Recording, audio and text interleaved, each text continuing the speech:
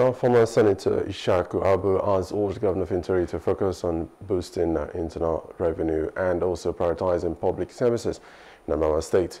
They are warned of potential financial instability if federal funding ceases.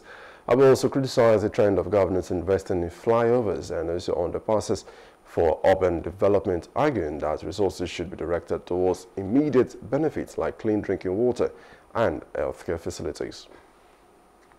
Call on the governor.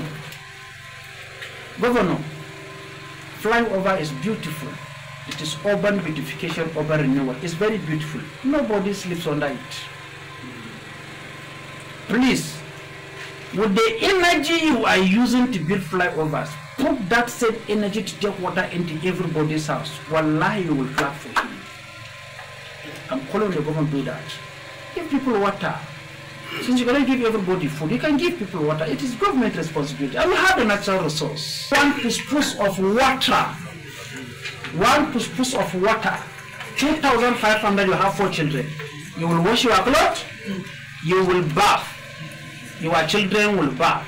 So, Adamawa citizens are now forced to not only ration food because of about 900% inflation. We are not only rationing food now, but we are now rationing water. Like people living in refugee camp.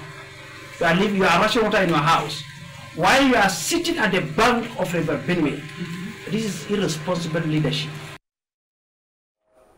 Hello, hope you enjoyed the news. Please do subscribe to our YouTube channel and don't forget to hit the notification button so you get notified about fresh news updates.